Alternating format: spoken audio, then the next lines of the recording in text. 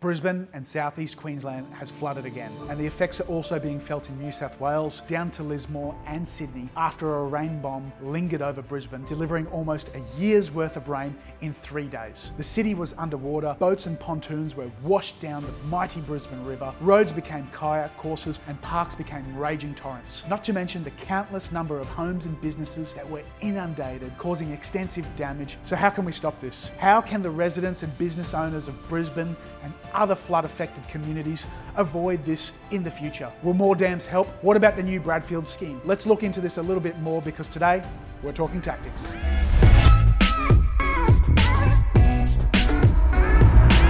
Brisbane is no stranger to flooding. The city itself is built on a floodplain with the massive river that snakes its way through the city, the main culprit. There have been a few floods through Brisbane's history. The first notable one was the Great Flood of 1893. After a tropical cyclone, the river broke its banks and was recorded at 8.35 metres above low tide level, which is the second highest ever recorded. It's also known as Black February, as the flood was responsible for the deaths of 11 people and the hospitalisation of 190 more. It washed away the original Victoria Bridge at the top of Queen Street and the railway bridge at Indooroopilly and caused an estimated $4 million worth of damage, which was an absolute fortune in 1893. The next notable floods were the 1974 floods, resulting from a very wet spring that filled the river system to maximum, which was then pushed over the edge by Cyclone Wanda. The city saw the river peak at 6.6 metres, which caused around 8,500 homes to be flooded and the formation of a 200 square kilometre inland sea. Sadly, 14 people lost their lives in this disaster. As a result of the estimated $200 million worth of damage,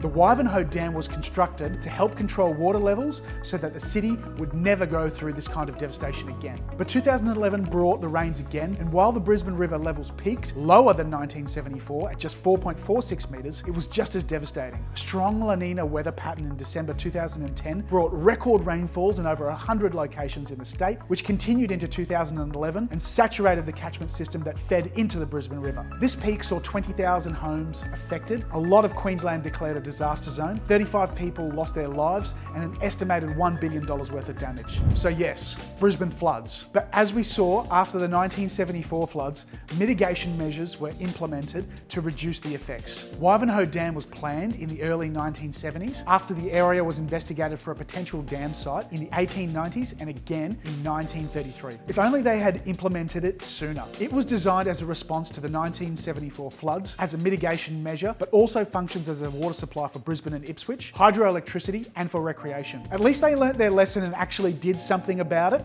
even if it did take 80 years. During a flood, the dam is designed to hold back 1.45 million megalitres of additional water for flood mitigation or 225% capacity. Under its water release plan, excess water must be released from the dam within 7 days of its reaching 100% capacity. On the 24th of February 2022, Wivenhoe Dam was only at 58% capacity, but by the 27th of February, after the intense rainfall, it jumped to 183% of its capacity. So is building more dams an option? Let's take a look at the two primary functions of Wivenhoe Dam. The first is flood mitigation. As Wivenhoe acts as flood mitigation, a water manager would want it to be as empty as possible so that when a flood comes through, it can catch and hold as much of the water to stop it flowing downstream. But it also acts as water supply for Brisbane and Ipswich, so for that reason, you would want plenty of water stored in the dam, not leaving too much room to capture floodwaters. Willem Vervoet, an associate professor in hydrology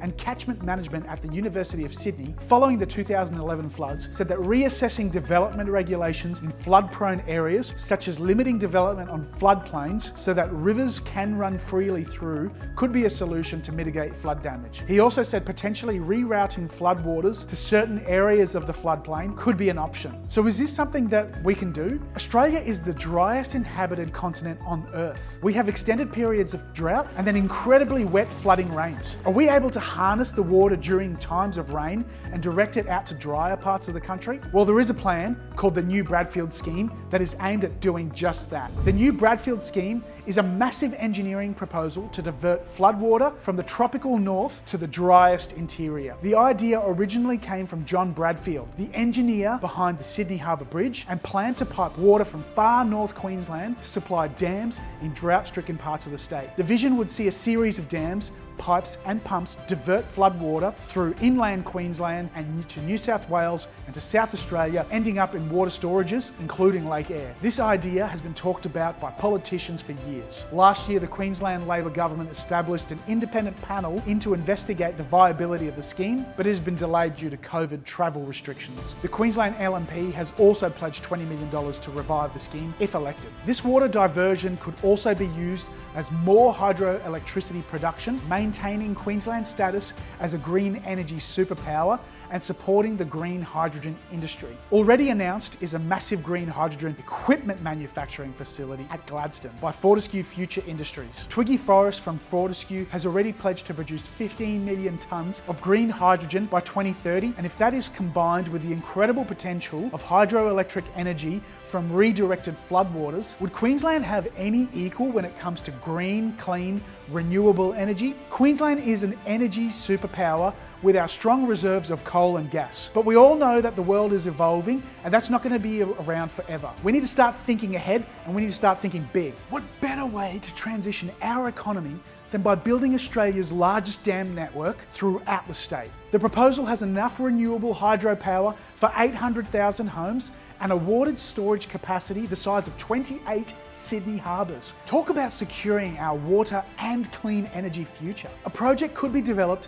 similar to Snowy Hydro 2.0 scheme. Snowy Hydro already produces hydroelectricity from the Snowy River in New South Wales, and the 2.0 scheme is the next step up from that. The project will involve linking 2 existing dams through kilometres of underground tunnels and building a new underground power station. When there is a surplus of energy production and demand for energy is low, water will be pumped from the lower dam back up to the higher one. That water will then be released back down to the lower dam to generate electricity when the demand is high. It will effectively store energy in the higher dam and then provide flexible, on-demand energy while reusing or recycling the water in a closed loop. It can also maximise efficiency by utilising excess solar and wind energy to pump water up to the higher dam. We've all heard the criticisms of solar and wind energy. The sun's not always shining and the wind isn't always blowing. This is an effective measure to mitigate that and store that energy, essentially like a massive battery. This is a fantastic way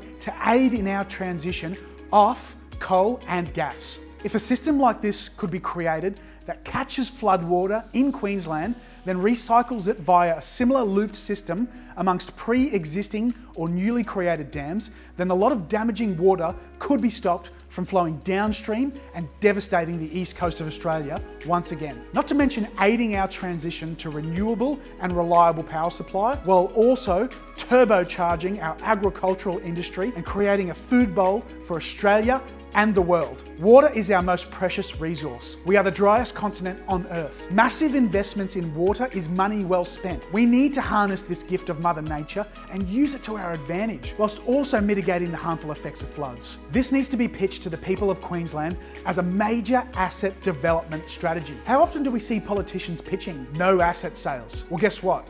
I don't see any out there pitching that they are creating new assets either. Assets that will generate dividends for the people. We need big, audacious projects that are going to be there for future generations of Queenslanders. The Australian people are strong, resilient, and will always help each other out through tough times. We've seen it before, and we're seeing it now. My heart goes out to the families of those who have lost loved ones in this flood, who have lost their homes and their businesses. It's a truly horrible situation that absolutely no one should have to go through. So what do you think? Is it a viable option to divert floodwaters from coastal areas to inland Australia? Or is that a project that just sounds too unrealistic, massive and cost prohibitive? Are building more dams a possibility? Or should we just continue to do nothing? I'd love to know what you think in the comments section down below. I'm Mel Picos, and we've been talking tactics. Thanks for watching. If you enjoyed that video, please hit the like button, and if you're new here, why don't you hit subscribe? It's free and you won't miss out on the next video that we upload. See you next time.